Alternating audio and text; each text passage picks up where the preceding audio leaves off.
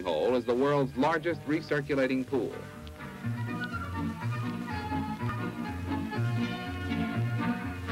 Fed by the park's own artesian wells, the water is kept refreshingly cool during hot weather. Surrounding the pool are acres of lawns with umbrella tables and contour chairs, although some folks prefer to just rest on the grass under the warm summer sun.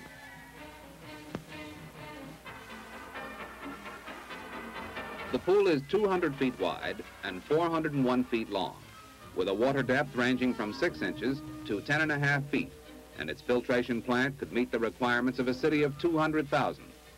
The finest AAU-approved equipment is provided for both swimmers and divers. The safety of everyone is fully protected by the watchful attention of a staff of qualified lifeguards who see that tragedy doesn't mar a sun and fun-filled day. Dedicated to the younger set, the Land of Oz is a complete amusement park in miniature with miniature prices to match. Once a year, with the park closed to the public, Coney plays host to hundreds of delighted orphans from local children's homes.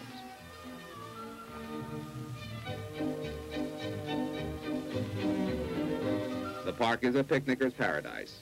More than 1,000 clean, attractive tables are free for the taking in the shade of forest trees, under the roofs of Coney's pavilions, and in the newly developed Riverview Grove, which also offers plenty of cookout grills.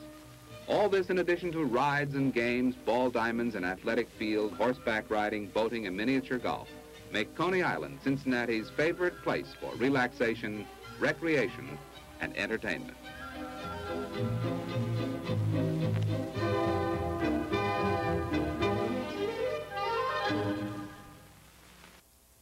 Yet there was an unfortunate side to Coney Island. Like most of America, Coney was caught up in the civil rights movements of the 1950s and early 60s. Throughout its history, the park had discriminated against blacks. After a long series of often tense but generally peaceful confrontations and legal battles, Coney Island finally admitted blacks in 1955, although integration of Moonlight Gardens and Sunlight Pool took another 6 years. Many years later, the park management somewhat sheepishly admitted that their fears of integration had been almost totally groundless and unnecessary. At the close of each season, the park would be sealed up tight for the winter. Rides were secured and, of course, precautions taken against the park's old nemesis, the river. To protect them against floodwaters, the carousel horses were removed and stored in the highest level of Moonlight Gardens. Then work would begin immediately on new rides and attractions for the coming year. To keep the public's interest, there always had to be something new. Yet the idea was not to change too much. Of course, advertising and promotion are a vital part of any successful venture. And Coney Island made excellent use of film, television, and radio to get its message across.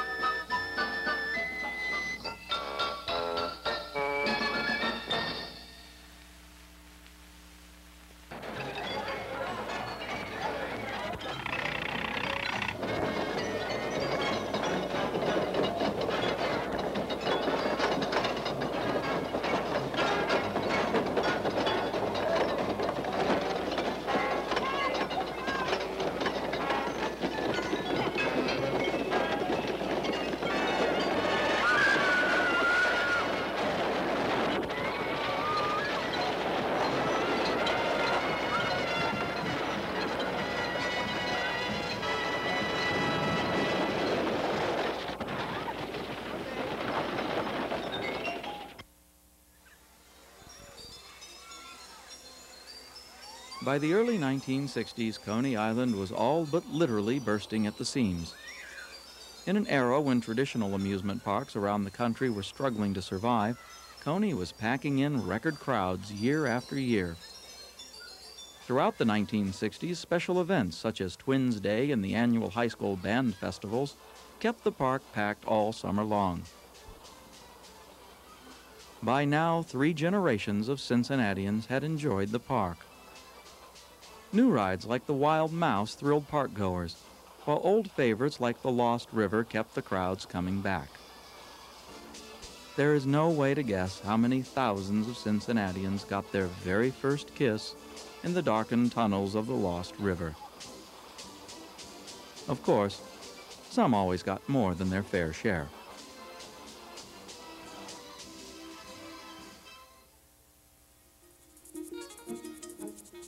The new interstate highway system was making travel between cities faster and easier than ever before. And although it was still a problem getting out to Coney from downtown, by the 1960s the park was regularly drawing customers from as far away as Columbus, Dayton, Louisville, and Lexington.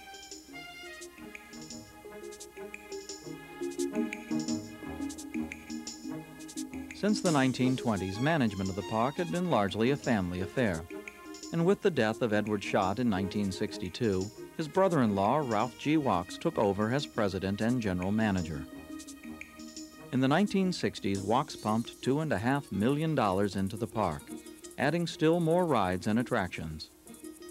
A log flume ride was added, and a new miniature train, the Coney Island and Lake Como Express. The beautiful little engine is a 1/3 scale model of the famous 424 C.P. Huntington. The real Huntington was built in New Jersey in 1863 and shipped clear around Cape Horn in a square rigger to pull the first train to Stockton, California. The trackage of Coney's version stretches 4,678 feet into the forbidding Ohio Valley wilderness of 150 years ago. There, passengers see authentic models of Indians wearing authentic costumes, what little there is of them, sporting authentic roach hairdos, brandishing authentic weapons. All of this immense detail was meticulously researched by... One can't help wondering how different history might have turned out if Indians 200 years ago had really been armed with authentic bolt-action repeating rifles.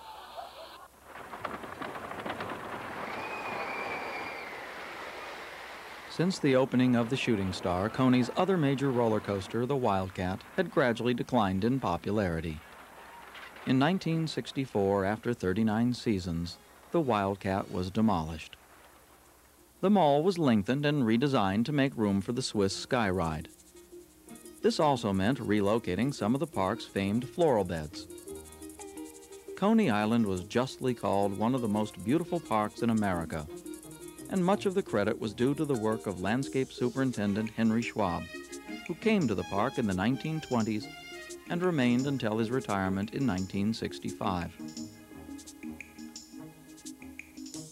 Although the park had grown to 165 acres, by the mid-60s there was literally no more room to grow. Since 1925, River Downs had occupied the land to the east. With hills to the north, the river to the south, and plans for an interstate bypass to the west, Coney Island was as big as it was ever going to get. In 1968, Coney Island was sold to Taft Broadcasting of Cincinnati. Ralph Wachs stayed on to manage the park, and the only visible change at first was the addition of some colorful characters, courtesy of Taft's connections with Hanna-Barbera cartoons. Although the park was booming, its problems were taking their toll, not the least of which was continued flooding. The 1960s saw a series of floods strike the park, and while none were as bad as the '37 flood, all did their share of damage. Each year it was costing more and more to clean up the mess. Still, for all its problems, Coney Island remained immensely popular. With capacity crowds year after year, it was clear that Cincinnati could support a much larger amusement park. It was equally clear that that park could not be Coney Island. By 1970, Taft had come to a momentous decision. It was time to build another park, one with room to grow, more convenient to other cities like Columbus and Dayton, and far away from any major river. Taft purchased 1,600 acres of land off Kings Mills Road north of the city and began planning their new park, to be called Kings Island. The company realized that a new park would have a tough time starting as long as a very successful park was nearby. And so, another momentous decision. Coney Island would be closed. Not only closed, but demolished as well. After more than 80 years, Coney Island had become a victim of its own success. Taft announced that Coney would reopen for one last season while the new park was being built. Spring 1971, and Coney Island opened for its 85th and final season.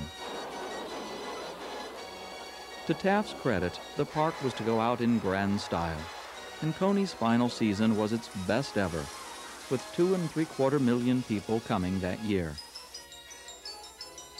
Many thousands came to get a last look at the place that had meant so much to so many for so long. So deep was the public love for Coney that when the park had announced the previous fall that Moonlight Gardens would not reopen for the final season, public outcry convinced management to change their minds. Moonlight Gardens remained open to the end. Throughout the summer, special events commemorating Coney's long history were held, and even many who had not been to the park in recent years flocked there now by the tens of thousands.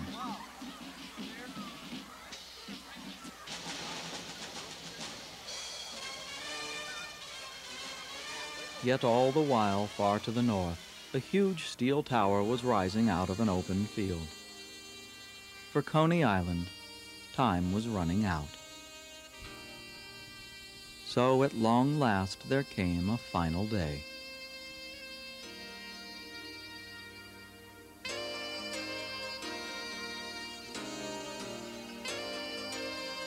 Good evening, ladies and gentlemen. Welcome once again to Coney Island. In appreciation of your season's patronage, we're happy once again to present our annual fireworks display. All good things must come to an end. So after 85 years of successful operation, Coney Island will close with tonight's operation, September the 6th, 1971.